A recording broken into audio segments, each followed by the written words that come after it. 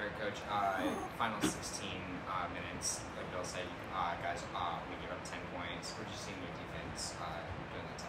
I mean, I thought the whole game we stuck to our defensive game plan. Obviously, we were spacing Javaris Hayes and had Juan guarding him in the paint. And there were a couple of guys we were spacing, trying to protect the rim. And I thought Charles Pride did a great job on Jaleel Lord. After he got going, he started face guarding him late in the game. I thought he made it really hard on him. So I thought we stuck to our defensive game plan. Obviously, got timely stops down the stretch and stepped up and made enough plays offensively to win. Coach, Juan had 15 rebounds today. Did you feel his presence back just aside from the stat sheet after not having him? Yeah, absolutely. I mean, he was obviously the Sacred Heart game. He had the flu. He was sick. Central, he probably wasn't ready to play. He hadn't practiced. We threw him out there.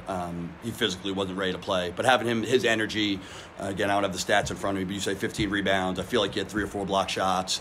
His energy on the glass, and I thought he did a really good job on Javaris Hayes using his length to make him take tough shots. I mean, Javaris Hayes finished shooting 4 for 19 from the field. He's probably never taken 19 shots in his career because he's a facilitator.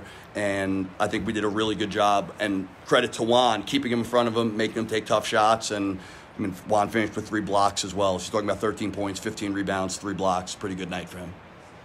Jared, you guys have lost a lot of single-digit games. One of them was against them very early in the year. What about the way your guys have shown some perseverance here and stuff with it?